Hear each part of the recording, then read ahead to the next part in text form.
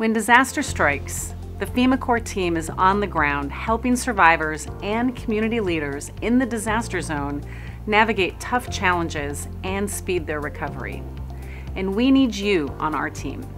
When you choose to serve with AmeriCorps through the FEMA Corps program, you are choosing to make a difference. If you are 18 to 26 years old and ready to gain experience in emergency management and giving back to your community, then I encourage you to serve as an AmeriCorps member with FEMA Corps.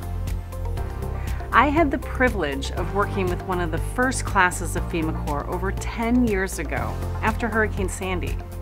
I will never forget their passion to help survivors, their collaborative and innovative spirit, and their dedication over countless hours to support the community.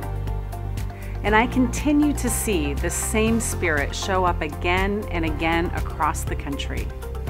When Hurricane Ian caused catastrophic damage in West Florida, when the historic Santa Fe National Forest Fire and floods devastated New Mexican and tribal neighborhoods, and when tornadoes ripped through Selma, Alabama, FEMA Corps was there.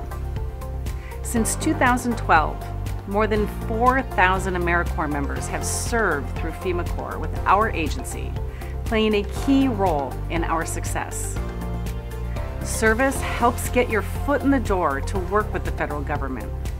More than 800 AmeriCorps alumni have come to work for our agency after serving with FEMA Corps.